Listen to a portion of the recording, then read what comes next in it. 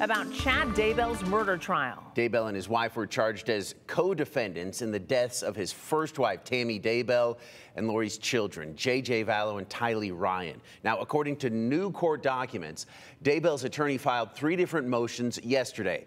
2 of those motions asked the judge to throw out the death penalty if Daybell is convicted of murder. The third filing asks that the prosecutors only be allowed to use the same core theory against Daybell as they used in his wife Lori-Vallow-Daybell's murder trial. Along with conspiracy to commit murder and first-degree murder charges in these deaths, Daybell also faces 2 counts of insurance fraud and 1 count of grand theft.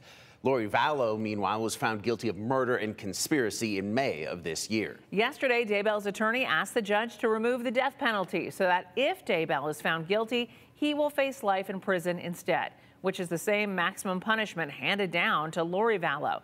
Daybell's trial scheduled for next year. For more information about this case, you can go to our web story at ktvb.com right now.